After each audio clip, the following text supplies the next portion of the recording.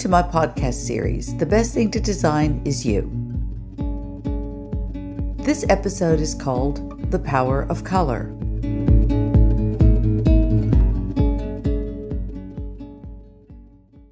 Before I became an author and speaker, I was a designer through and through, and I still love design. And my attention in my design life has been directed towards color for a long time. I love what color can do to a space, how it changes a product, and seeing the effect it can have on people. I personally believe there's real power in color, but we're surrounded by it, so therefore we take it for granted, right? We really don't think about it too much. But did you know there's organizations globally who forecast colors for the future? Did you know that manufacturers join these groups and a palette is produced after their conferences? Now, manufacturers don't have to follow that palette, but it explains why all of a sudden the same color just kind of seems to be everywhere. So the palettes that are produced are not a Bible by any means. They're a guide. It helps manufacturers deliver products that are on track and timed correctly for the marketplace. To be honest, it's actually a fascinating process, and it's really cool to be part of and see it work. And this is why you see things start to all happen in the marketplace, like I said, at once. But first they'll appear in fashion, because it's the fastest turnaround. Then you'll notice it in homewares. And finally, in automotive. To go further, it starts at the high end and then moves down. So trendy colors don't show up straight away in automotive because we're kind of not ready for them. We need to see them in other places first and get used to them before we're prepared to spend, $20,000 to $50,000 or more on a car. So you will see it in general, fashion, homewares, automotive. It makes sense, doesn't it? And to take it further, and this is what I think really matters, those forecast colors are all to do with social trends, things happening in the world. It's not just a bunch of designers sitting around thinking, I think it's going to be orange. No, there's reasons. There's reasons. And that's what's always interested me most, is why a color comes into play. What is happening globally to drive this? And it can be anything from the Olympics to major social movements. Color actually reflects society's view of the world, and it comes out in the form of product. And this is why certain colors are suddenly in the marketplace, and they just seem to be right, where you just go, that new color just appeared and I love it. You are ready for it, and there's a reason that it's there psychologically. So for example, if we go back a bit to when the environmental movement really started to happen, soft browns and greens were everywhere. Almost any shade of green didn't matter. And it was all about cardboard packaging, leaves everywhere, organic looking packaging, and natural colors. And it still is. But it started, and those colors were absolutely invaluable at that point in time. And it all started then because we were starting to pay much more attention to the environment. More recently, when we started to talk about the need to be vulnerable and softer and easier on each other, the overall palette became soft. Pastels, muted colors, they're everywhere. It's super interesting, but what's more important is how a color affects you. That's what really interests me now. So let's just start with the fact that color is simply the sensation resulting from stimulation of the retina by certain light waves, right? Some are longer and some are shorter.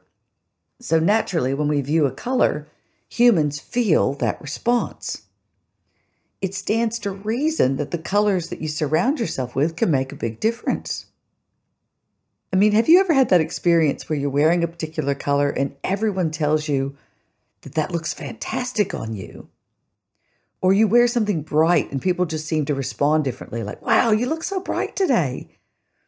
This is others reacting to you. And in that case, you've got the power to actually affect someone else. I mean, why do we think our kids go for the bright colored cupcakes? Not because kids just like bright colors, because it's super stimulating, right? There's a reason that they're drawn to that. They're energetic. They want that energy. Bright colors are just downright happy. I say all this because in difficult times, especially what we're all going through right now, we have to find ways to surround ourselves and our families with things that help us. And color can be one of those things. I want to explain one other aspect, though. Every color, kind of like people, all have a good side and a bad side. So not every color is amazing. Well, they are, but they've also got a downside, so you have to think about how you're using them. Red, for example, has the fastest wavelength, so it dilates the pupil and stimulates, so more light gets in. It's great, but too much of it can be overwhelming. Green does the opposite. Less light comes in, so we relax. This is part of the reason a drive in the country is so peaceful. But if you need to work, maybe not so stimulating, right? Not too much green. Blue is safe and secure, but it can be a bit too safe, and it can be a little boring sometimes. It needs things around it. Think about a navy suit or a navy anything for that matter. It needs a bit of white. It needs a bit of red, and it changes everything. A little yellow goes a long way. It's happy, it's uplifting. A bright yellow touch somewhere in a room, fantastic. Orange, happy and healthy. Again, just a touch though, only an accent. And it goes on. So, if you're feeling a bit, down and out, add a dash of yellow or orange somewhere. They're just happy. Maybe try putting one yellow gerber on your kid's homeschooling desk. Ta-da! Just something bright. It really does help. If you're feeling a bit weak and powerless, don't wear black that day. Try red. Think of what red lipstick does when you put it on, or throw on a red scarf. It changes everything. If you're stressed, or someone in your home is really stressed, that's when you need to add green. Stick some foliage in a vase. Easy. Go to the park for a bit if you can. Feeling insecure? Maybe soak up a bit of blue for security. Put on your favorite denim jeans. Think about how that makes you feel. Or look at the sky. So this doesn't mean redesigning your home or your wardrobe or spending heaps of cash. Simple things will do the job. Flowers, a tie, a blouse, cushions. You probably already have everything.